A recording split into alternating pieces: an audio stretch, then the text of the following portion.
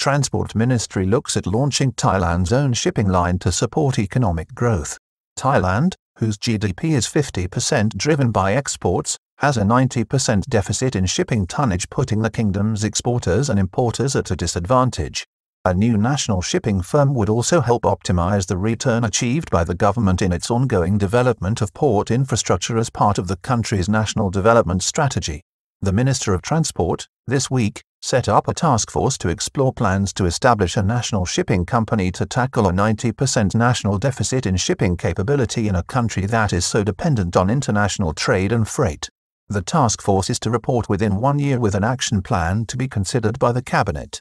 Minister of Transport Saksayam Chidchob announced a task force this week to examine an action plan to be completed within 1 year, aiming to establish the kingdom's own shipping line in concert with the Marine Department and the Royal Thai Navy, which will be asked to look at the training of crews for vessels which will be aiming to take some of the 90% deficit currently seen in the shipping tonnage for Thai international trade, valued at 1.3 trillion a year.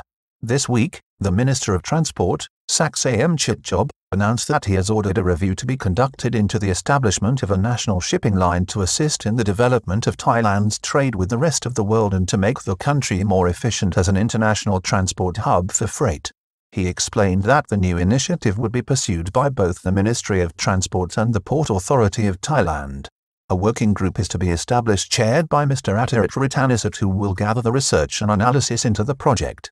Action plan and report to be completed, ready to present to the Cabinet for review within 12 months. This will include issues regarding the market and demand, operational plans, as well as the proposed regulation and ownership framework for such a venture. The goal is that within the year, an action plan will have been prepared which can then be reviewed by the Cabinet. The committee established to review the project will be called the National Shipping Line Preparation Committee, and, at this time, it is envisaged that the new entity to be established will be called the National Shipping Line Limited.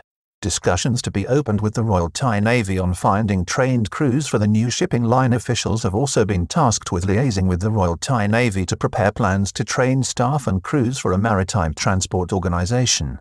This will also involve discussions with the Marine Department at the Ministry of Transport in association with the Office of Transport and Traffic Policy and Planning, whose mission will be to prepare operational plans for the new venture.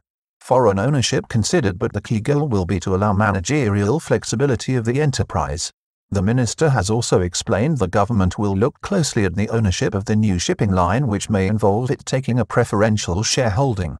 It may also consider opening up investment or ownership of the national shipping concern to foreign entities.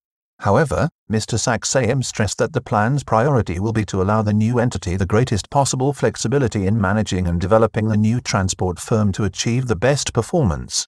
Kingdom currently has a 90% shipping deficit. Planners within the Ministry of Transport believe that the market exists for a viable entity and point to Thailand's current 90% deficit in shipping activity linked with both inbound and outward trade from the kingdom. A large proportion of the kingdom's GDP is linked to international trade, with 50% alone generated by the country's growing export industry.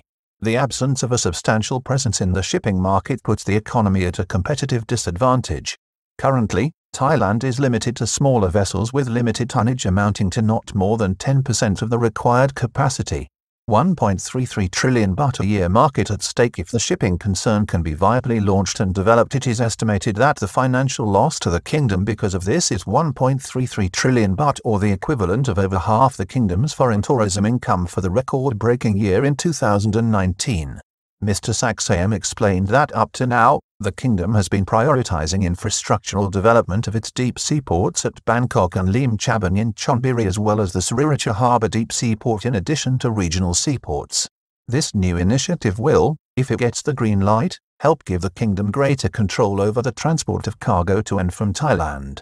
It may also assist in ensuring greater use and development of the country's port infrastructure while offering both exporters and importers a more stable and advantageous trading environment.